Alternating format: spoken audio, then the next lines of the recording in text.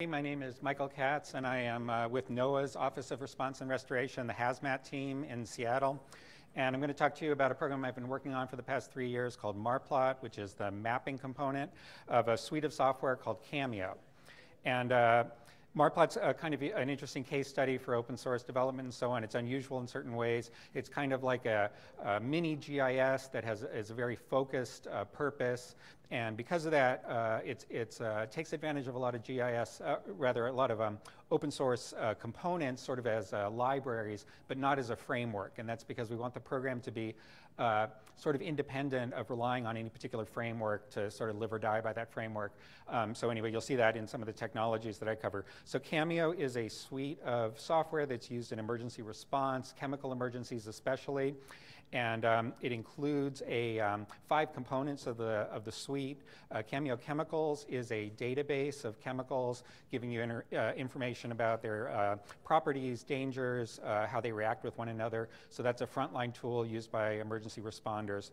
ALOHA is a air model. And it is, so you give it the environmental conditions, the wind direction, temperature, and so on.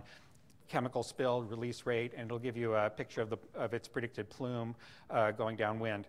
MARPLOT is the mapping component, which I'll talk about here. CAMEO FM is the database component. So all of this software is meant to help facilities comply with a lot of legislation enacted mainly in the 1980s, the Emergency Planning and Community Right to Know. So facilities have to report the hazardous materials they have and carry out simulations of what would happen with different kinds of spills. Tier 2 is a way for the communities, a way for the facilities to submit that information into CAMEO. So the kind of requirements for the MARPLOT program were that it's a GIS, but with a focused, simplified interface. Very simple to be able to use it in an emergency situation by this particular community of emergency responders and planners. At the same time, it's supposed to be a general GIS so that once people use it, they can use it for other things besides just the CAMEO suite. The program needs to be able to operate offline, so that's important. So unlike a lot of the tools here, it has to operate fully offline without a web connection. We want to be able to support heterogeneous object types on a layer, so users can just think simply in terms of layers and not about what types of objects are on those layers, and roughly to handle hundreds of thousands of objects smoothly and millions of objects if it comes to it. So those were kind of the requirements of the program. The CAMEO suite and MARPLOT in general started in the 1990s, and this is version 5 that we're currently on right now. So here's a picture of the program, just to give a general overview. And again, we really wanted to go with our own design, our own interfaces, instead of building it, say, as a plugin on top of QGIS or something like that. We wanted to have full control over the interface. So this is a web standards-based interface for the program now, the mapping area, table of contents here, and a simplified toolbar at the top. Program's layer-based. Layers can have graphical attributes on them.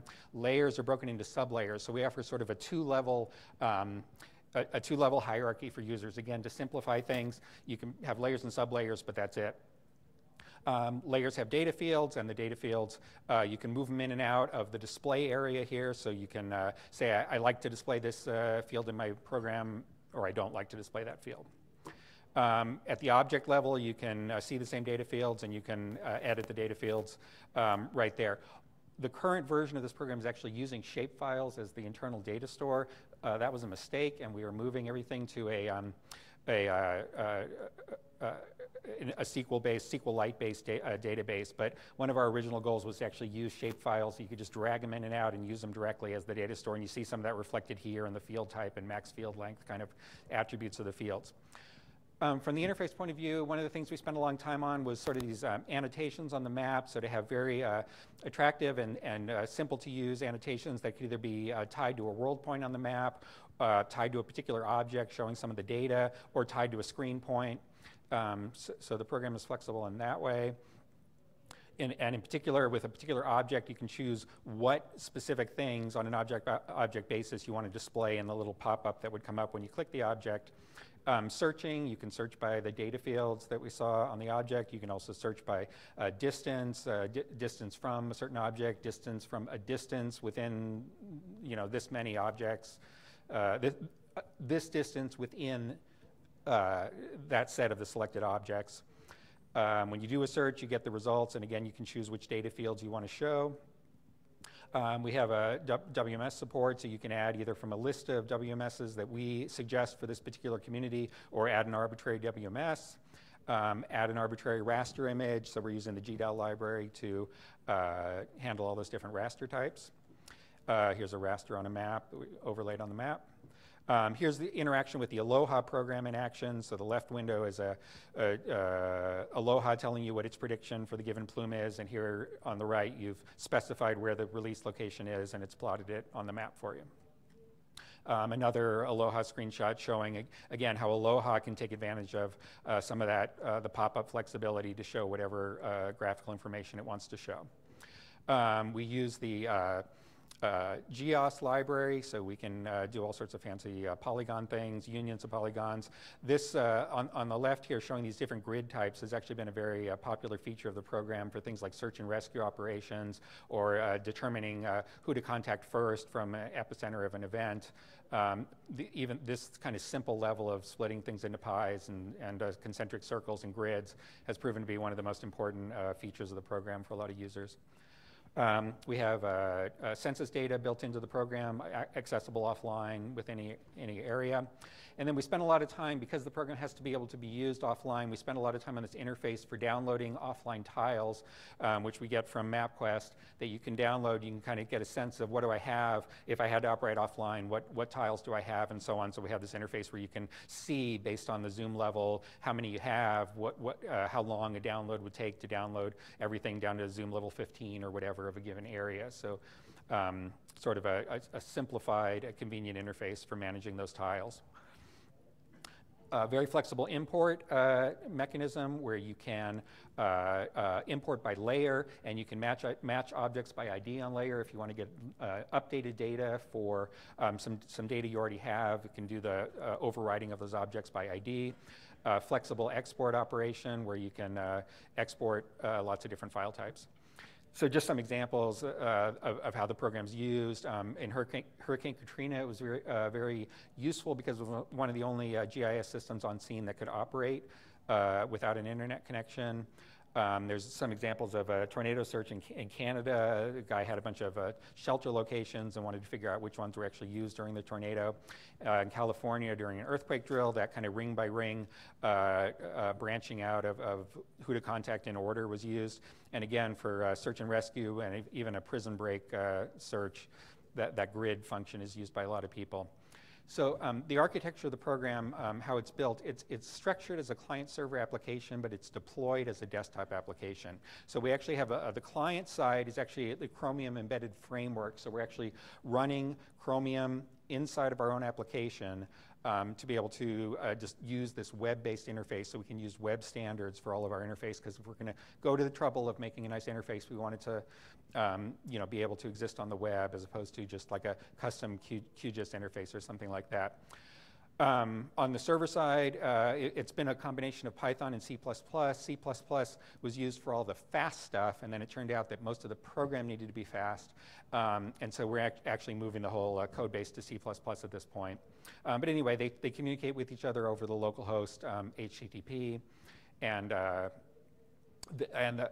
MARPLOT itself communicates with the other programs in the CAMEO suite using a kind of inter-application communication mechanism that we had already made. So just to review some of the components that we've used in there, there's the Chromium Embedded Framework. This is on the client side. OpenLayers 3, which we got working with Google Tiles, which was a bit of gymnastics there. jQuery, and some other client-side libraries. And then on the server side, the big step was not relying on MapServer or another GIS engine, but to sort of roll our own. SQLite for the database. The POCO library has been very helpful to us. The CImg library for fast drawing. So we actually get faster drawing times than MapServer significantly, because we sort of customized it to our particular needs, and we wanted to do that. And then again, the GDAL library for raster images and the GEOS library for polygon computations. So in the future, more about the SQLite. really focusing on the fact that a lot of our users don't have a huge amount of data, so we can keep in-memory indexes for most of the data and draw it very quickly. Moving away from Python, like I said, maybe importing other file types, moving to a more flexible thematic mapping. Right now, the user can color objects, but they sort of have to do it manually. So to be able to color by data value is another feature that we're putting in. And then also making the program work with some of the other web-based CAMEO programs. So that is an overview of the MARPLOT program. As I say, I think the value to this community is sort of as a case study of building a sort of a full GIS, a mini GIS from scratch, from components, as opposed to relying on an existing framework and stuff. So the code base, which is obviously open source, it's public domain, could be useful to sort of seeing how to we've pieced all these things together to make a working program. Okay, 1 minute. So right now, as it stands, there's really not a plug-in architecture for it. We do have this mechanism where other programs can communicate with the program to sort of tell it that I want to add such and such objects and such layers, and that's traditionally been our mechanism for doing that. Most of our users right now are not so interested in actually programming a custom solution. They just want very convenient import and export functions where they can modify, take their objects out of the program, modify them, say, in just Excel, and then be able to bring them back and update those objects within the program. So we focused on making that very easy for the users. Any other questions about MARPLOT? Yep.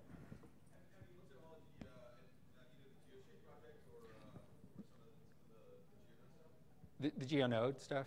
Yeah, you know, I've sort of been heads down for the past 3 years, so just being here today and looking around and seeing this stuff, it's sort of, I feel like the world is different than when I started this 3 or 4 years ago, and it may be the case that we could rewrite some of this stuff, building it on other tools, or maybe at least cooperating with other tools. This is sort of a long-term project for us, and so it's worth the investment to get it exactly right for the user. So even if there is something out there that would allow us to implement it very simply, we're sort of invested in making sure it works exactly right for our users, so we'd be very cautious about sort of relying on another tool.